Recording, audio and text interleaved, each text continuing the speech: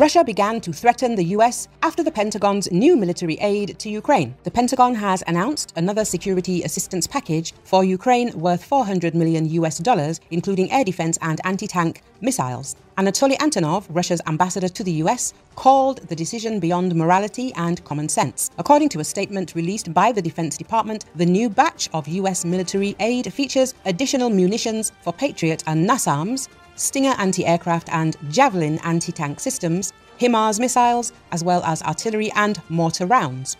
It also contains 32 Stryker armoured personnel carriers, Hornet drones and other military equipment. Antonov blasted the decision, saying the actions by Washington, which continues to pump its Ukrainian puppets with weapons, are beyond morality and common sense. He claimed that while Washington seeks to portray itself as Kiev's selfless benefactor, in practice it only strives for more human suffering and deaths. One can be sure that missiles and munitions paid for with billions of dollars from the pockets of American taxpayers will ruin cities, litter fields with unexploded ammunitions, maim and mutilate.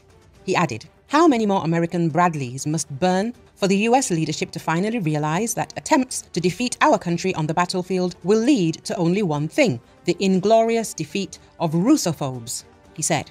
Since the start of the Ukraine conflict in February 2022, the US has emerged as Kiev's main backer in terms of military assistance, which has reached more than $43 billion. Russia has repeatedly warned that Western arms shipments will only prolong the conflict while making NATO countries direct participants in the hostilities.